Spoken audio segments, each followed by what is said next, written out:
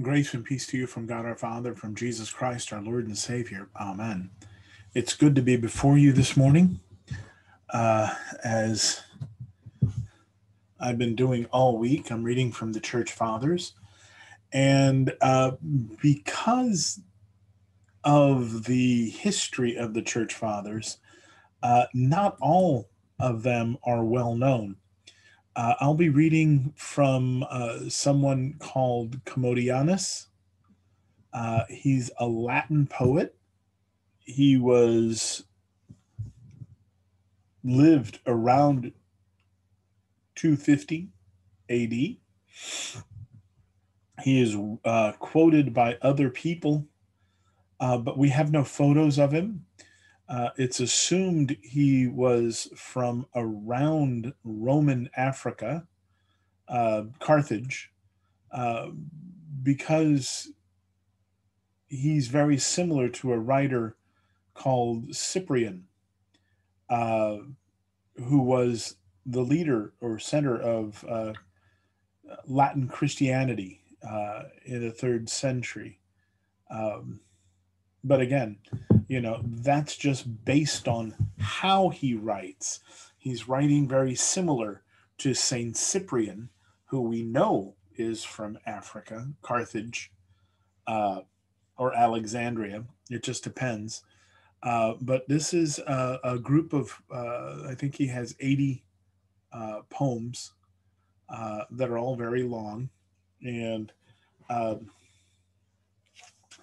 his quote or his uh, contribution to this morning's devotions are the devotions that we're having on Friday, the 5th of February. It's called Troubled Ahead. It's connected to Deuteronomy chapter 30, verse 19. I call on heaven and earth to record this day against you, that I have set before you life and death, blessing and cursing. Therefore, choose life, that both you and your seed may live. So he's talking about trouble ahead. I want you to hear how potentially contemporary he sounds um, with the issue that he's dealing with. And he's writing in 250. We're in 2021. That was a while ago. So he writes, by thinking that you are safe, even though you fluctuate between Christianity and the world, you go on your way stripped of self control and broken down by luxury. You are looking forward to so many things in vain. Why do you seek evil things? For you will account for everything you do when you die. Consider this, foolish one. Once you didn't exist and now you live. You don't know where you don't know where you have come from, how you are sustained. You avoid the kind and excellent God of your life and your governor who wants you to live. You rely on yourself and turn your back to God. You drown yourself in darkness when you think you are living in the light. Why do you run into the synagogue of the Pharisees to find mercy from the one whom you deny and then go out again to seek healthy things? You hope to live between Christianity and the world, and consequently you will die, because punishments will be awarded, you ask. You ask, who is he who has redeemed me from death, that we may believe him? Ah, it won't be what you think, for those who live well will benefit after death. You, however, will be taken away to an evil place on the day you die. Will those who believe in Christ while those who believe in Christ will be led into a good place and will experience God's kindness. You who are double minded will receive punishment of your soul, and your torment will provoke you to cry out against your Christian brother. We have a whole group of people who are somewhere in between. And he's not being harsh for harshness sake. He's not saying, I told you so. he's writing as if he's giving a warning to a dear friend. And that's what I really appreciate about some of the Christian fathers. They're so old, and yet they're dealing with stuff that uh, we deal with in our everyday lives. Let us continue with our morning devotion from Luther. Our reading comes from Mark chapter 1, the gospel text for this Sunday. As soon as they left the synagogue, they entered the house of Simon and Andrew with James and John. Now, Simon's mother in law was in bed with a fever. They told Jesus about her at once. He came and took her by the hand and lifted her up. Then the fever left her, and she began to serve them. That evening, that evening at sundown, they brought to Jesus all who were sick or possessed with demons. The whole city was gathered around the door, and he cured many who were sick with various diseases and cast out many demons. And he would not permit the demons to speak because they knew him. In the morning, while it was still very dark, he got up and went out to a deserted place, and there he prayed. And Simon and his companions hunted for him. When they found Jesus, they said to him, "Everyone is searching for you." He answered, "Let us go on to the neighboring towns, so that I may proclaim the message there also, for that is what I came out to do." And he went throughout Galilee, proclaiming the message in their synagogues and casting out demons.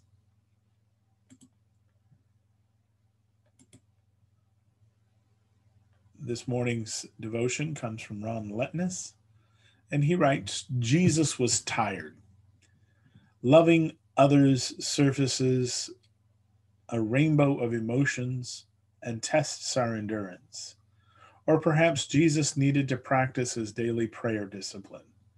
Jesus sought out solitude. A common mantra for retreat ministry is a place apart to come together. A staff member at Sky Ranch Lutheran Camp coined a phrase to define a camper's time apart, calling it sacred silence. Campers were to find a spot alone by Beaver Creek, under a ponderosa pine, or on a boulder overlooking the Mummy Range. They were given a phrase to repeat: "Holy Jesus, speak to me of your truth." Pause, listen, repeat. Pause, listen, repeat. 30 minutes of solitude and prayer. We live in an age of 24-hour news cycles. Now add Facebook, Twitter, Instagram, TikTok, etc. We have iPhones and iPads. We are forever connected, influenced, bombarded.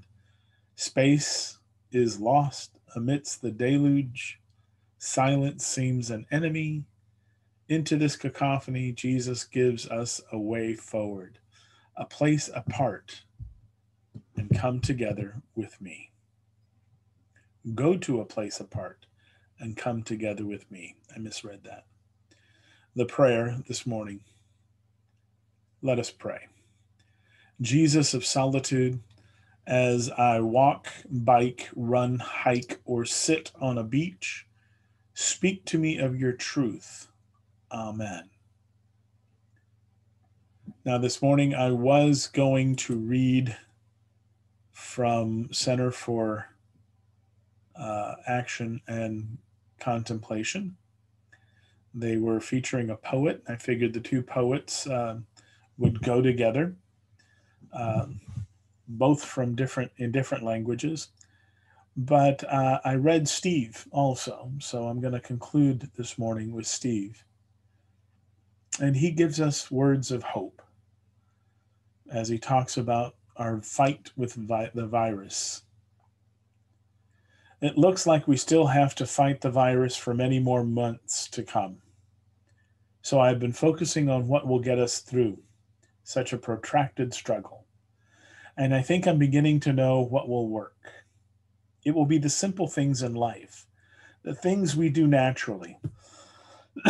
Talking on the phone to a friend, playing online with grandchildren, funny stories, long walks, favorite movies, and best books, time to sit in perfect stillness, time to do the chores, time to volunteer to help, patience and prayer, calmness and assurance, the energy of faith pulsing just beneath the surface of life, full of hope, full of promise, old traditions, new discoveries, kindness and determination, truth and lots of it. Good leadership, accurate information, clear heads, and honest hearts, people of every sort and condition, with no exception, learning how to trust, learning how to recreate community, grace and love and kindness and healing and vision. All of this will get us through. All of this and so much more. Your list will be as good as mine, and as long and as hopeful. I wanted to end that with hope because this is what we're doing. We're living in hope. We are working towards together to make sure that we stay healthy, that our community is safe. We gather, albeit at small numbers, but we gather so that we can worship together. We gather carefully, socially distance, so that we can be safe. Not 100%, but safer, trusting and hoping that what we do will help. Is it the 100% solution? No. God has that. Will there always be complaints? Yeah, I'm getting used to them. But we continue. We're doing something.